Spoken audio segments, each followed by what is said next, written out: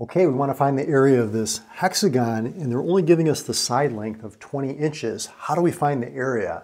Well, the first step you want to do is you want to divide this regular hexagon up into congruent triangles. So that's what we're going to do here first.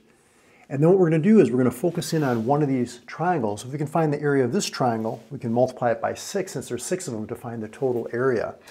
But the first thing we want to do is we want to find out how much is this central angle right here. Well, we know in a circle that's 360 degrees, but since there's 6 triangles, let's divide this by 6.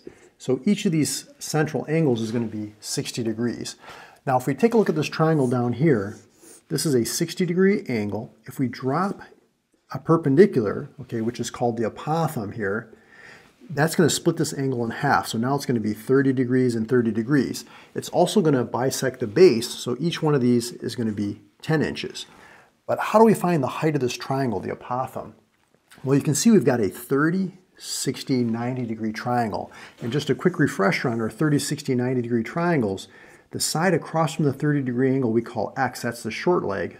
The side across from the 60 degree angle, that's our longer leg, that's x squared to 3. And the one across from the right angle, that's our longest side, that's 2x.